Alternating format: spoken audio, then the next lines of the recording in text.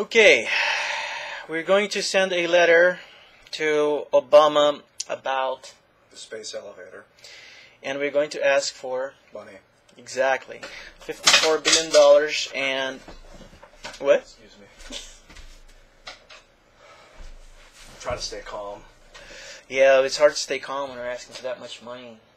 So you think we should start a company? That's the idea. An honest organization is dedicated to space travel.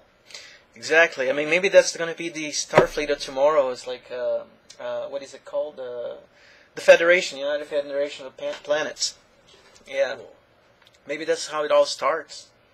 Maybe Captain Kirk will be born in Iowa in the 23rd century. But it has to start somewhere. I mean, people are not paying enough attention to space travel, and I think that the space elevator is a good idea.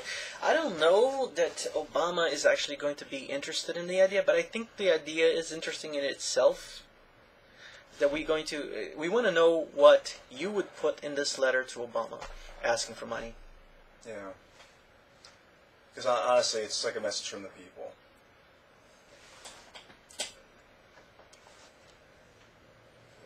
Get as many voices as possible. Different points of view. And check out the legality of actually receiving donations for this, because it's like, I don't know if it should be taxation, because then you're asking people taxation is when you ask people to pay for something against their will. But this is like a contribution, like $54 billion from Obama, because the Democrats love giving away money, but they gotta give away money to the right cause, dude. We gotta get to outer space. Yeah, we were talking about population control last night. Yeah. Well, you gotta send people into space, because you can't really, if you tell people that they can't have the amount of children they want to have, then you're violating individual rights. Right on, dude. Oh man. So it is about expansion. Or I was thinking we could live in like a more tribal society on Earth, where we just have magnetic transport from tribe to tribe, and just instead of these 8. Yeah, but eventually you run out of room. Eventually, you're right. Eventually, we have to get into space. So it's like a two-way street. And you can't really lose going into space, because you got to admit, someday the sun's going to give out. Yeah. And it's, so the 54 billion. Yeah. What would it go towards? How'd you get that number? Yeah. Didn't you get that number before? Remember you made the video about the space elevator? Is that the number you came up with, or did we come up with that number?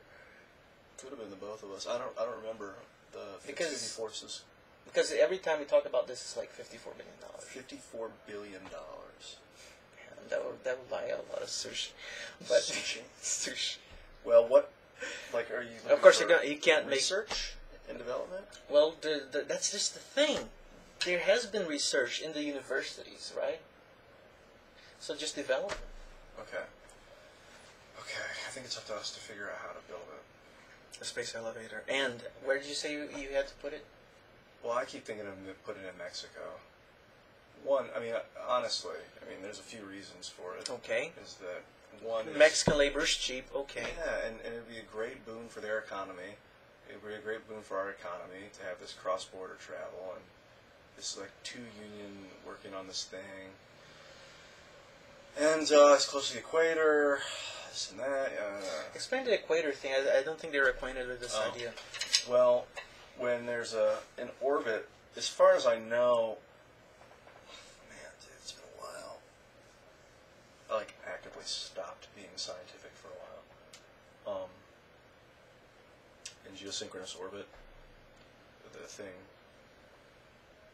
I don't know why. You don't want it to. You don't want that cord to wrap around the Earth. Is that it? I think. Yeah, because I think so, maybe. Because I think that if you actually have a space elevator and it breaks on top, you're gonna have 3 mile. It's gonna roll around the Earth for about 3 miles wide. So, I was trying to visualize like if there's a big sphere, like if you had a beach ball and a rope attached near the top of the beach ball, like at this angle, and then the beach ball was going like this every 6 months. If that would be even, because being at this angle. Whereas if it's at a straight angle and it goes like that every 6 months, it's definitely going to be even. Up here, it might be even. So I don't know why it has to be near the equator. Civilization 4 said it has to be built within 30 degrees of the equator, so I base it all off of the equator. And I've read it has to be equatorial. You know, the price per pound of material to put in space would go down considerably. Like it's like, right, I forgot right now, but it's like in the hundreds of thousands of dollars per pound of material to put into space right now. But with a space elevator, that would come down to about $50. So we would make space, space development a lot better. So yeah, we want to write this letter to Obama. We want to know what you guys think should go in this letter, and that's part 1 of this video. Part 2 is about the comment issue, right? I mean, are you going? Oh, well, I've yet to read them, but it was brought to my attention that some dude, Marinello6, was spamming the shit out of that last video. Yeah, I would say that's, yes. I would say spamming is the right word. I mean, what the hell?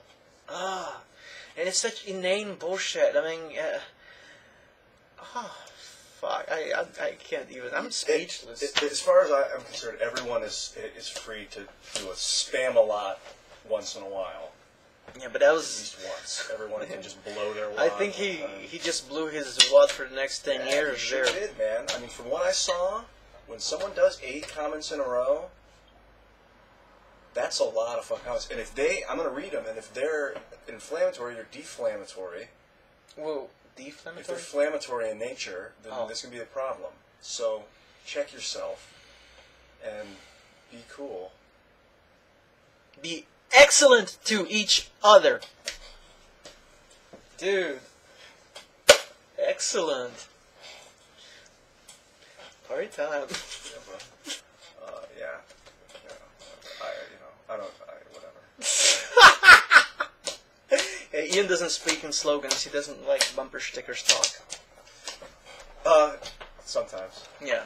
Yeah, I'm cool. I don't dislike people, but I do dislike the way people act sometimes. So, and I'm following my friends on this one. If people are uncomfortable and stuff because of something that I have control over, then I'm going to have to make a decision about taking control of that thing. You take control of that thing. You take control of that thing. Oops. Sorry about that. That's fine, man. Just want to be honest. Yeah. Right, cheers. Man!